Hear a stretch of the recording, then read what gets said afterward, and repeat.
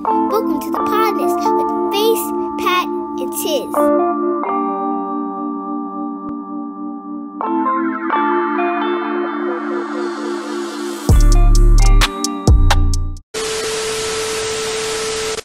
With that being said, that takes us to this week's Tiz Take. Now, this Tiz Take is inspired by a pod squad member that is pretty much, one of the kings of the pod. Brother Last Call. He sparked my interest in one of the chats of one of our video premieres this past week, and he was talking about the Black Seminoles of Florida, and he was like, he was reading up on it, and he thought it was pretty interesting. And he was like, y'all should talk about it. So I have an interesting way I wanted to kind of approach the topic. And my Tiz Take for this week is America has not really advanced since the 1800s. And when I say that, I am talking in reference to its treatment of indigenous and Black people.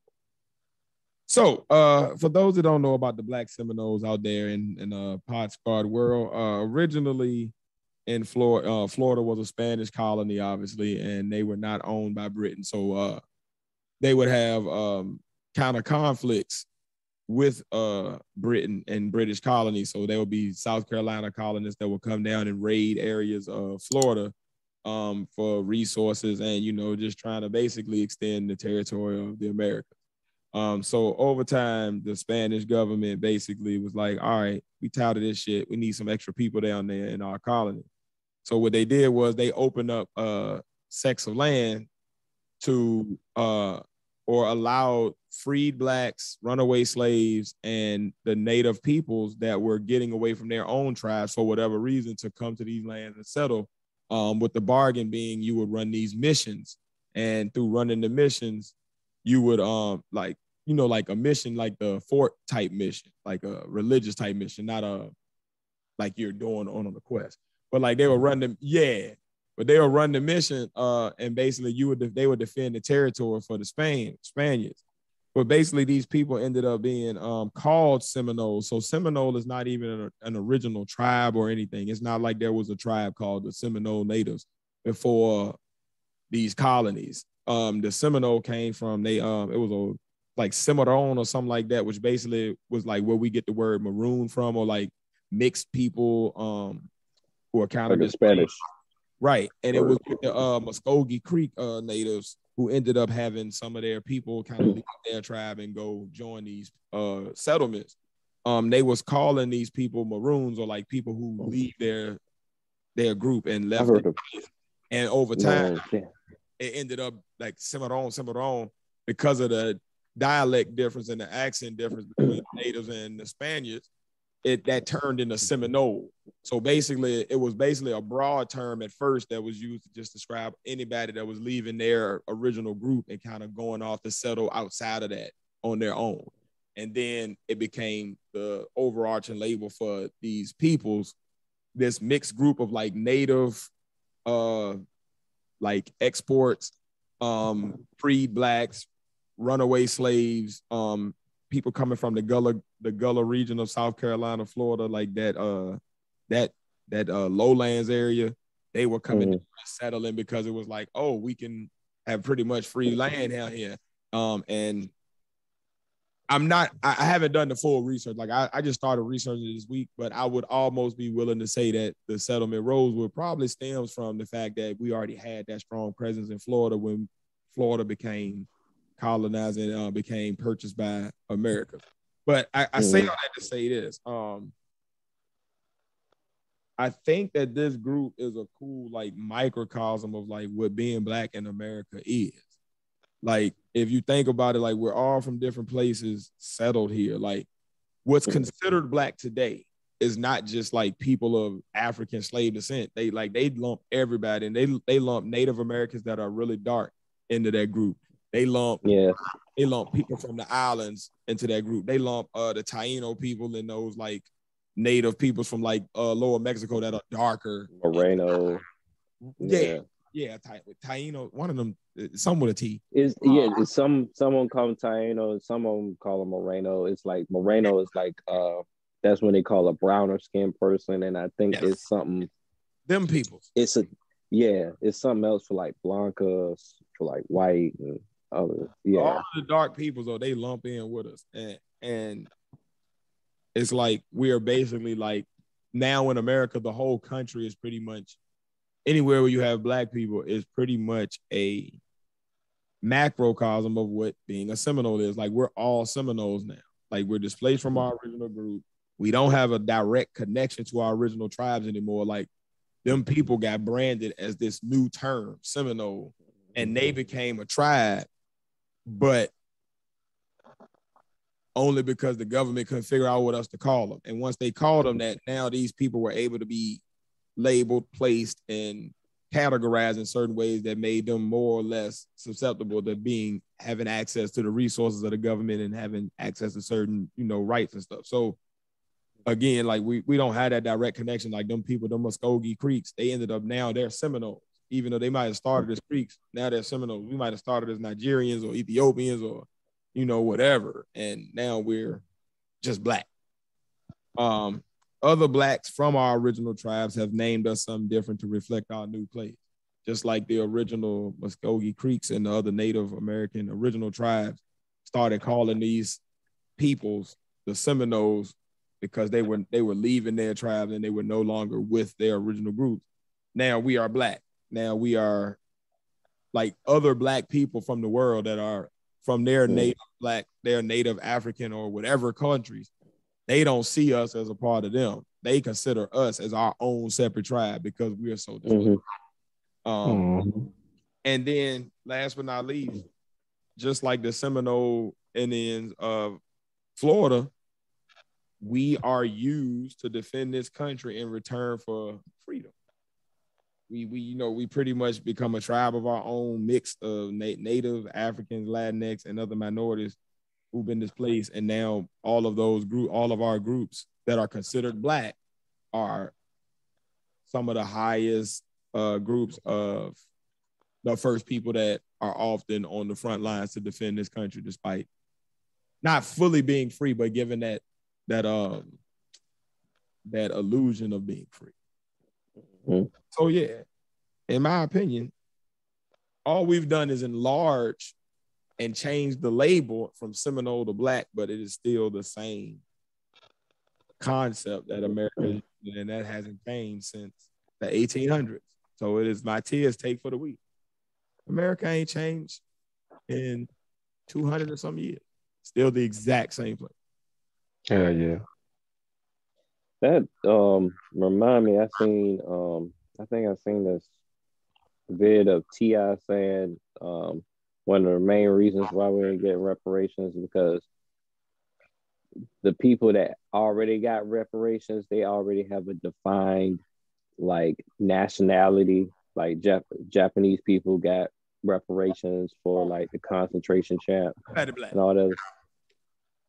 But black is not a actual nationality. It's just a description. It's or whatever, which is basically the new age version of Seminole, like you said, or whatever. It's not really.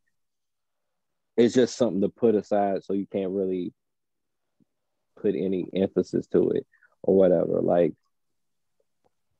and how do I say? And he was saying that until we actually have like an actual nationality that we can claim or whatever, then that whole process of reparations can begin and all that stuff. But really, to tell you the truth, to me, I just feel like that's semantics or whatever. Because so what? We don't have a nationality or whatever. I'm not gonna say the group and whatnot because Whoopi already got hit with that or whatnot. But that's not really a nationality or whatever. Come on. That's a religion. And they got reparations or whatever. Part is I know got reparations from a country that didn't even commit the original. What was that? You sound far away. I said the crazy part is they got reparations from a country that didn't even commit the original atrocity. Exactly. we can't get reparations from the country that actually did the shit to us. Exactly. Exactly. Maybe we So should try to apply somewhere else. Maybe it's we should all apply the semantic. reparations in Denmark. Man, and I'm ready to change the R. I know we ain't gonna ever get reparations. We can't get respect from the country that committed the original atrocity. Because we are Seminoles. So we're just gonna have to take it. I take it one further. We can't get respect from the new motherfuckers coming into the country. Just because we haven't got respect from the people that brought us here in the first place. Shit. But you know what? That leads me to a question, y'all. We're gonna have to take it. What? Like, how can we ever get respect from any other group? Like, is that even possible? Because take it. If you think about so hear what I'm saying though. If you think about where respect comes from, right? It usually comes from the person themselves respecting themselves. And how can you respect yourself if you don't know yourself? Like usually self-respect comes from knowing yourself, which allows you to love yourself. You know what I'm saying? Which allows you to then have that respect. So if we don't even know who we are as these quote unquote new Seminoles or black people, how do we get to a place of getting respect from others when we are not in a place to respect ourselves? Well, I see it as you may not have a knowledge of your history, but you do have a knowledge of a current knowledge of self, and a knowledge of what you will attain to be. So I feel like if there is a certain level of unity and everyone has that common knowledge of self and see, okay, and like everyone be self-aware on the same level and see what us as a whole are doing and where we fucking up and how we can be better. You feel me?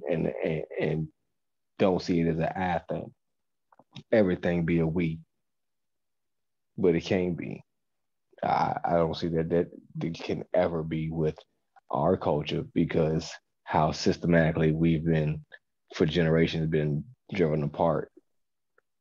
But if it was possible for us to have that unity, stand together and just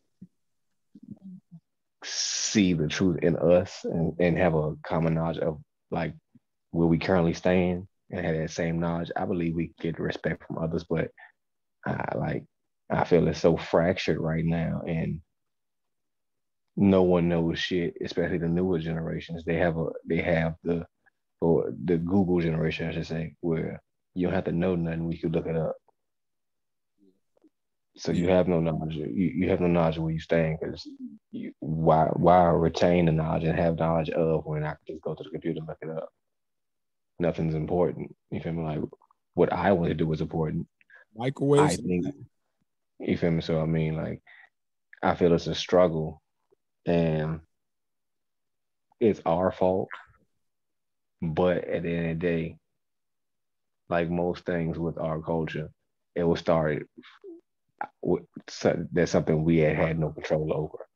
But now that the control of it has been given to us, we keep fumbling, and we can't catch the ball because we just keep fumbling, taking steps backwards, taking steps forward, side to side, fumbling the ball, all trying to get that touchdown. But we can't get that secure hold on it. So I mean, like, come on now. I believe it's possible. I take a look at just other cultures that come into our country, and on the outside looking in, it look like they all together. But once you just sit, like if you immerse yourself in a different culture and just look at how some of them Americanize themselves, and some of them stick to what they know, they fractured too. You feel me? It just looks different. Our stuff looks it looks so much worse to us because our business is always in the media. Our stuff is always put on blast because once again, we are America. We set the tone. We set the culture. A lot of things in America are based off what we do and the influences we set. So we set that. When people come into the country, it may look one way outside the country, but when you get in, you realize something totally different. So, boy, you will get a rude awakening. I mean, it looks one way. Stay in your country. If I mean, just the main reason they say don't judge a book by its cover. Don't judge a country by its cover either. I mean, we can go a lot further and a lot deeper with this. Don't look at a map and judge the size of a country because America ain't as big as most places that it looks bigger than on the map. Very much so. Big. You feel me? Like Almost ain't bigger than Alaska. we can go into some reasons why Africa is not as big as it really is on the map, but we ain't gonna do that on this episode. I'm gonna just pass the mic back off because I'll be going. No, that might be a good conversation to have though when we talk about how to why things are shaped the way they are on the map. Because Realistic when ass. Amerigo made the map, he was stupid, and he thought Greenland was bigger than Australia, and because he thought that he could see the whole world from where he was at, and he made a dumbass map, and yeah, that's about it.